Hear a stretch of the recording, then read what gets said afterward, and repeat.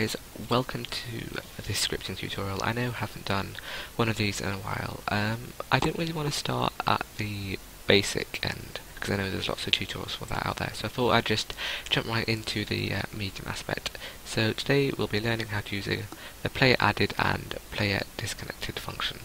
So first thing I want to do is insert a script into workspace. Now we'll put game.PlayerAdded, which is our event, connect function, and then we'll add in a variable here, player. Now, to test if this works, we'll put print player.name because player will call the object, so we have to put player.name has joined the server.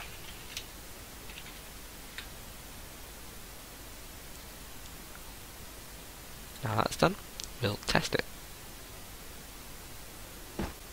See here it says player 1 has joined the server. That's very good, but how do you use that? So say if you wanted to add a hint function that would just tell everyone in the server that someone's joined. So we'll put local hint equals instance.new hint, there we are. Now hint.parent equals workspace, hint.text equals player.name has joined the server, and then we'll make it so after 2 seconds that will disappear. Let's try that out.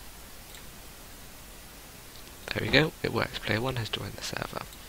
Now this is for PlayerAdded ones. If you want to do it for player removed, so we'll put game.players, player removing this time, connect function player, and then print player.name has left the server.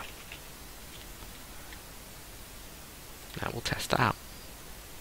It fires to say that our player has joined the server, and now when we leave it says player 1 has left the server.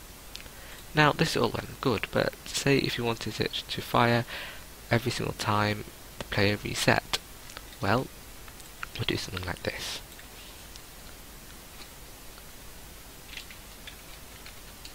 Put that in there. We'll put player.CharacterAdded connect function. Really, that should be tabbed in there.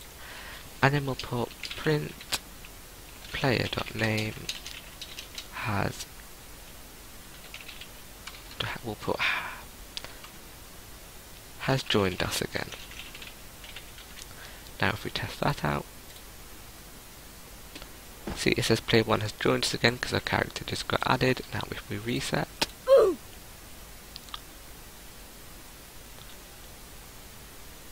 it now says here player 1 has joined us again. That's all for this tutorial. If this was, you think, too basic, then please let me know down in the comment section below, and if you think this was too hard, then also let me know so I'll be able to gauge how hard I do my next tutorial. Thanks for watching.